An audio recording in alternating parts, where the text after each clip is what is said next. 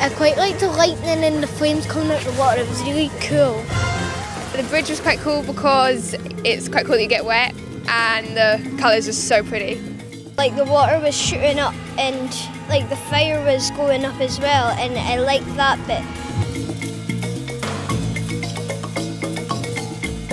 This year's show is called Elemental, and we've taken inspiration from things like the earth, the sky, water, fire, and so we've tried to interpret that within the event.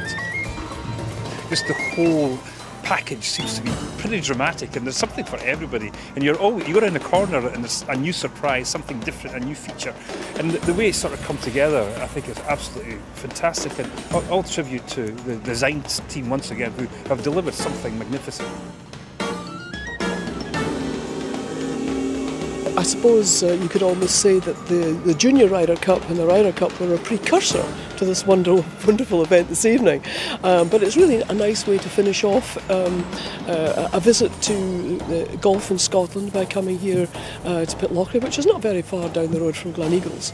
This is, for me, I think the most dramatic I've ever seen Enchanted Forest. It's, the whole wood is looking absolutely superb. This is great for Highland Perthshire, it's great for Pitlochry. Get here if you can, because it is a fantastic evening out.